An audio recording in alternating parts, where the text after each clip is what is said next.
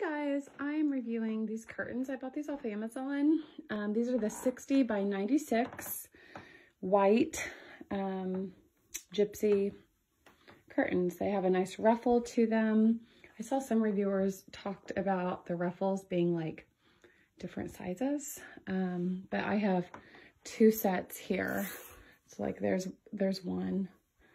This is the next one, and they're all within the same line, so I didn't run into that problem.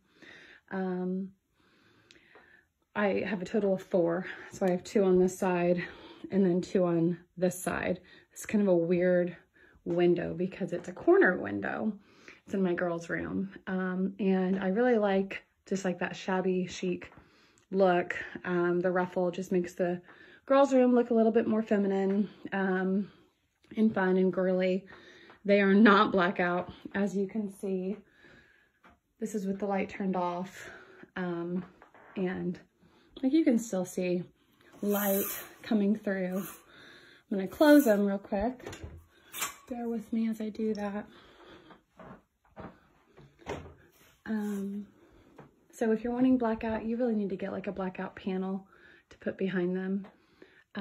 But as far as like a window treatment, they are very pretty. I will say, because this is a corner window, like they look like they're like kind of sagging.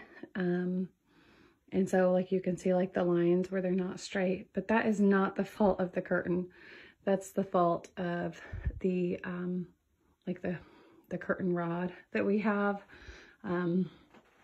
It's actually like a hard wire.